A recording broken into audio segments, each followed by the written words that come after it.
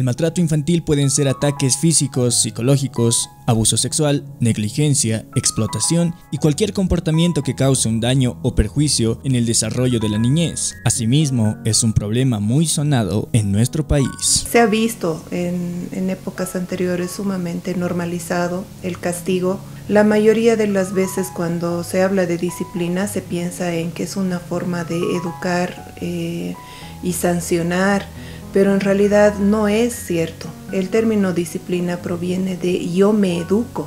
Para eso necesitamos cierto grado de madurez y de desarrollo mental, intelectual e incluso físico. Y por eso es que en realidad surge a menudo el maltrato infantil a raíz de querer educar a un niño. Tienen una estima bastante baja, son más callados, no sostienen la mirada.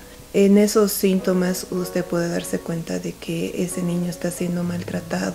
Debemos ser muy pacientes, planificar cuando queremos ser padres, cuando estamos listos para hacerlo y además darle mucho cariño, mucha protección a este ser completamente indefenso que nosotros estamos trayendo a este mundo.